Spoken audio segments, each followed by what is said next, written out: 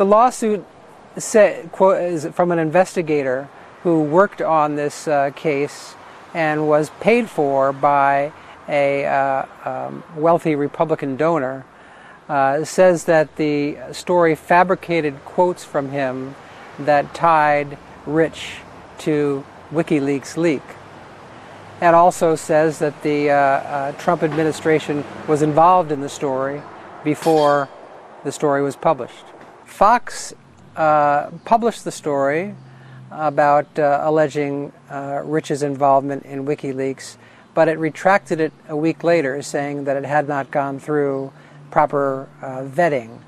It has not come out and said that it's wrong, and it has said that it has not found evidence to determine whether the quotes that Weaver said were actually fabricated or not.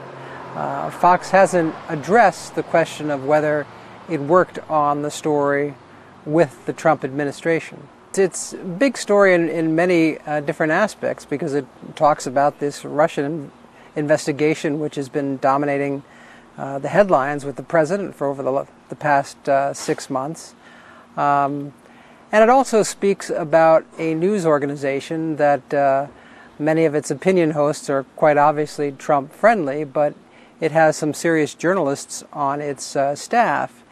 And perhaps those journalists could be tarred by the accusation that the network put out an investigative story and worked with the Trump administration to try and get a false narrative out there, if it is true. We're really ending at a record pace, I'll tell you.